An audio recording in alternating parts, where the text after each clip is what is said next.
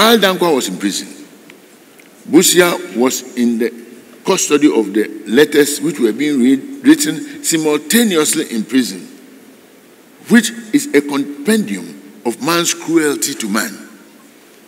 At age 69, Danquah was held in an isolated cell in the special block at Nsawam prison. Treatment meted out to Danquah was totally inhuman. Indeed, from Ghana's constitutional dispensation, as laid down in 1969, through the work of men like Busia and Akufo-Addo, etc., no Ghanaian can be so treated again as at today.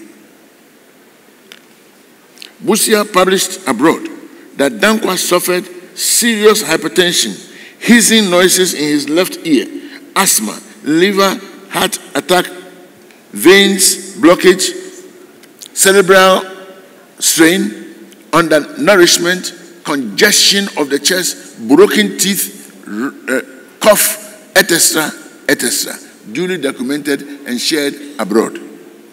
The world got to know, and attention was drawn to Ghana, while Ghanaians abroad began to wonder why such a man as Danquah should suffer under such circumstances.